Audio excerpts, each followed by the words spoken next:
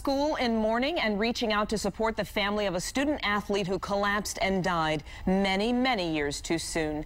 7 Action News reporter Kimberly Craig talked to 16-year-old Mario Campbell's principal. She joins us from the school. And Kim, what did she have to say about this young man? Well, so much, because he was such a wonderful person. We're being told so many wonderful things about him.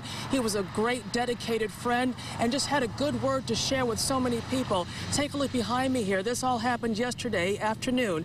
That's when a young man with a bright future collapsed in front of friends and teammates.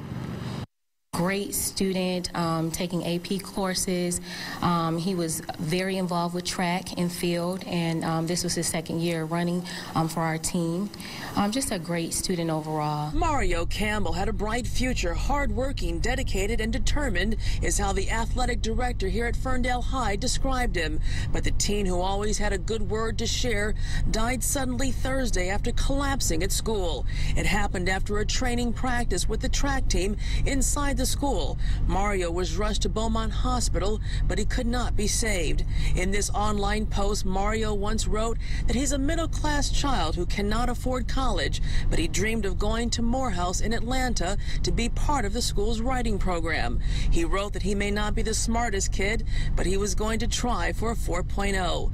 Now the young man, who seemed to be a friend to so many, will be dearly missed, as grief counselors at Ferndale High School today tried supporting students and staff.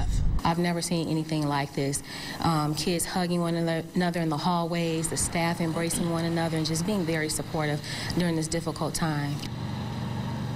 Clearly a young man with so many dreams, and Glenda, the school's athletic director, even said that one of Mario's dreams was to be a top hurdler this season. Back to you.